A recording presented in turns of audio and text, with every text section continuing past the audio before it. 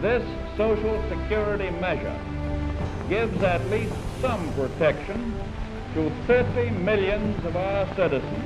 We can never insure 100% of the population against 100% of the hazards and vicissitudes of life, but we have tried to frame a law which will give some measure of protection to the average citizen and to his family against the loss of a job and against poverty-stricken old age. Franklin Roosevelt succeeded in getting the first social insurance law enacted in 1935. Nearly 50 years later, Bob Ball rescued the program when its most important and largest program, Social Security, was running into severe trouble. After elections in November of 1982, where the Reagan administration really lost seats in the Congress, the White House recognizes they needed to come up with a solution, because if they had not, benefits could not have been paid in full in July of the following year. In January of '83, Senator Moynihan and I were on the commission, and we just happened to meet on the Senate floor and said to each other, we can't let this commission fail. There are 30 million people relying on Social Security. The result is we finally got a bill passed, and one of the reasons was the work of two Bobs, a guy named Bob Myers, who was a Republican, and then, of course, the real leader, Bob Ball, who was a Democrat.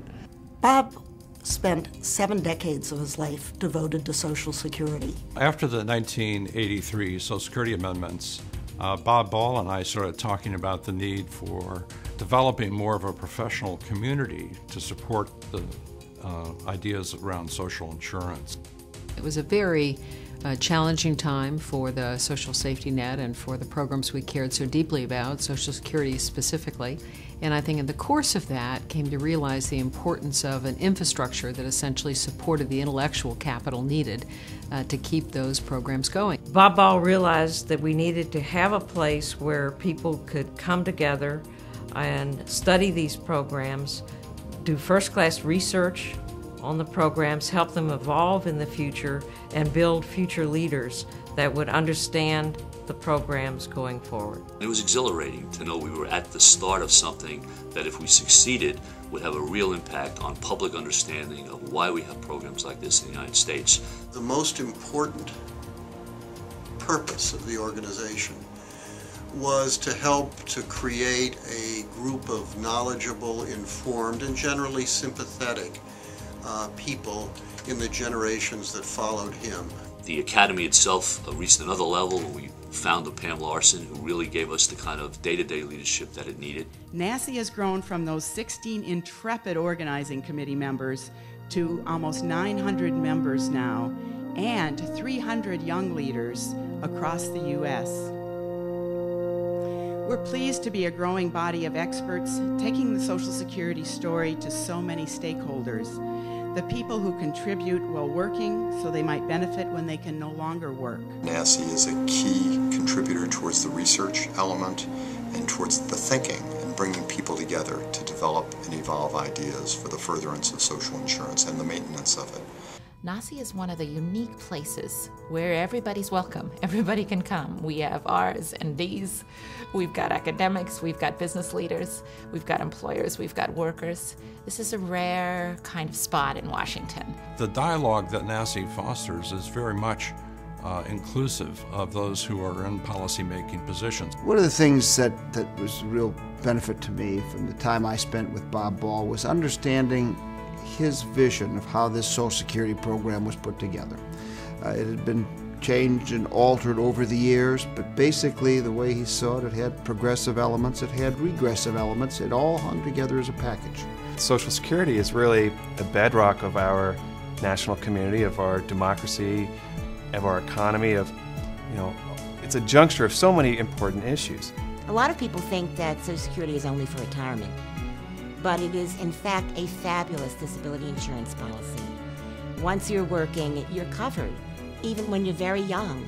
My father was disabled, and there were 5 of us at the time. Had it not been for Social Security, I would not have gone to college. Healthcare's soaring costs and issues with quality improvement are really calling upon an organization such as NASI to forge a debate and have a discussion about how to improve Medicare, Medicaid, and other health policy issues. We work very hard to, in effect, more than double the size of NASI by bringing in healthcare members and other related fields. Health reform and Medicare and the income programs, Social Security, disability insurance, unemployment.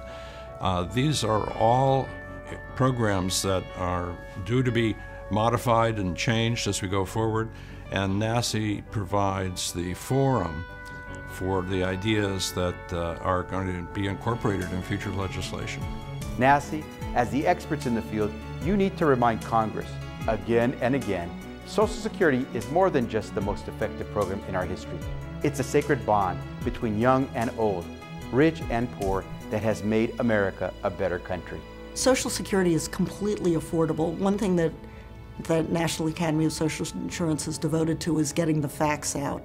And the facts are clear that this is an issue of politics, not economics. Today it's a lot about how to get people to understand that working together, that collective effort, as something very positive and something that a successful society does.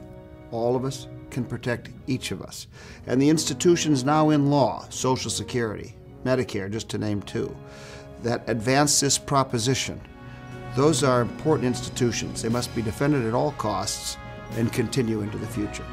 My hope for what we'll be doing in 25 years is strengthening an effective national safety net, social insurance and social assistance that covers people of all ages and all incomes for income security, health security, and long-term care security. And at 25 years, we're celebrating that we made it this far, that we grew, that we are stronger than when we began, and that our programs in America have even more relevance today than when they were first founded.